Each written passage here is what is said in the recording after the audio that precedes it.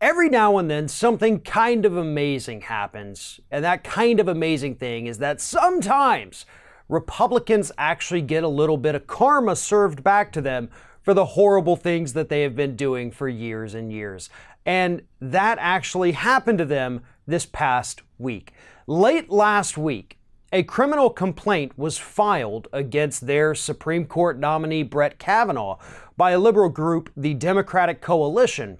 They're alleging that Kavanaugh perjured himself in 2004 and 2006 when testifying to become an appointed judge here in the United States, that he had absolutely nothing to do with the stolen emails from Democratic senators back then when they were trying to warn other Republicans and the judges themselves what Democrats were going to ask or bring up during George W. Bush's nominees' judicial hearings. Kavanaugh denied having anything to do with that, but then this past week, Senator Patrick Leahy presented evidence at the Judiciary Committee hearing showing that, yeah, Kavanaugh was 100% involved in it, and if that's true, that means that he perjured himself in 2004 and in 2006, hence the new criminal complaint.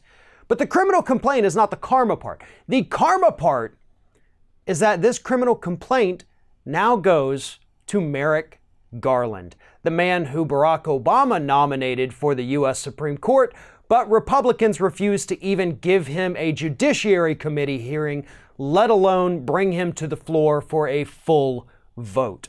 And now that man might be deciding the fate of Donald Trump's SCOTUS nominee. That, ladies and gentlemen, is 100% how karma is supposed to work. Doesn't always pan out that way, but that's what's happening right now. Garland will be tasked with deciding whether or not to pursue any charges against Kavanaugh or whether or not he wants to appoint a special set of jurists who will then make the decision whether or not to investigate Kavanaugh's potential perjury.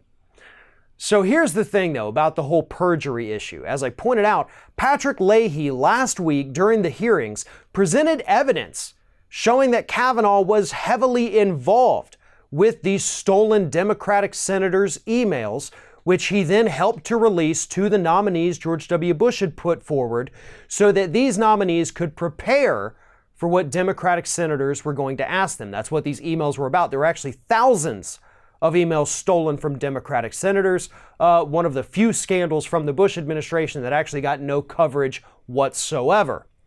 Kavanaugh testified back then that he had nothing to do with it, he wasn't involved, and because of that, he was allowed to get appointed to a lifetime appointment on a federal court. But those emails have come back to haunt him. And even worse, Merrick Garland has now come back to haunt the Republican Party. Now, hopefully politics stays out of this. Merrick Garland should not just pursue charges against Kavanaugh because he's angry, but if he sees something there, which is pretty obvious, there is a there, hopefully he will pursue at least an investigation so we can get to the bottom of this. Because the last thing we need sitting on the Supreme Court right now is not just a liar, but somebody who will 100% of the time rule against consumers and in favor of corporations. With Kavanaugh, we get all three.